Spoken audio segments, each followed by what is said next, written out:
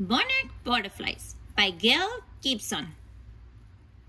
A monarch butterflies settle on the leaf of the milkweed plant. It is summertime in the north. A breeze stirs the stem of the milkweed plant. The monarch egg is white and shiny. It is the size of a small dot and sticks to the leaf. When the butterflies lay eggs, she makes it sticky. Wind and rain cannot make the egg come loose. A few days, the egg hatches. Out crawls a small caterpillar, also called larva. First, caterpillars eat the eggshell and then crawls away at the milkweed leaf. The egg of a monarch is almost always laid on the milk plant. The plant will be its food. The caterpillar eats and grows and begins to change. It breaks out of its old skin, showing a new skin underneath. This is called molting. For 2 weeks, caterpillars eat and eat. It molts about 5 times. Finally, it is a full-grown monarch caterpillar, about 2 inches long. Now, something wonderful begins to happen. The caterpillar creeps to the stem of the leaf. It attaches itself to the stem and drops down head first. The caterpillar, bright color, becomes greenish. Then the skin splits and moves up to the top. The skin falls off. A new strange form appears. It is called chrysalis or pupa. The chrysalis is like a blanket that wraps around the body, growing inside. At first, the chrysalis is long and soft. Then it shrinks and hardens and becomes light green, decorated with gold dots. Inside, the monarch butterfly begins to grow. About 2 weeks later, the chrysalis changes again. It turns gray-green before becoming transparent. Inside, there are white dots and orange and black lines. The chrysalis wiggles. Then it spills open. The butterfly begins to pull itself out. The head and the legs appear first, and then the rest of it slides out. The wings are tiny and stuck together, and the butterfly abdomen is big.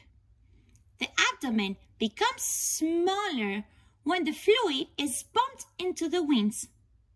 The wings become bigger. A caterpillar has turned into a butterfly. This is called metamorphosis. The butterfly sits quietly for a few hours, waiting for its wings to dry and harden.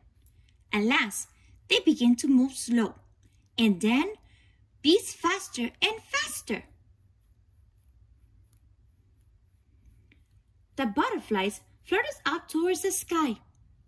Monarchs have a bad taste, and it will make a bird or animal sick if they are eaten. So, most of them are left alone. There are many parts to butterflies. The scale of the wings makes up the colors. The feathers or antenna is for touch and smell. The tube to the mouth is called proboscis. It sucks up sweet juice called nectar from flowers. Then they have the thorax, the legs, the abdomen. The monarch butterfly only flies during the day. When it rains, the butterfly stays dry, hiding under the leaf. Fall is on the way. Soon, it will be cold. If the monarch butterfly doesn't fly south, it'll die. Once again, it darts up into the sky. The butterfly will take a long trip to a warm place. This is called migration. The monarch will fly to where its ancestors have always gone, sometimes to the very same tree. Other monarchs keep appearing, making a cloud of orange in the sky. At night, they rest in trees. Sometimes they fly up to 12 miles an hour and almost 100 miles in one day. There could be over 1,000 butterflies traveling together. They fly to places such as Florida, Southern California, and Mexico. Some butterflies migrate 4,000 miles. They will stay south through the winter. Some towns and cities are proud to have the butterflies visit them. They have festivals to celebrate their arrival. Children dress up for parades in butterfly costumes. Sometimes there's a van and visitors come from all around. Monarchs came closer together, thousands of them clinging to one tree, a butterfly tree. In spring, these butterflies will migrate north again to the fields of milkweed plants.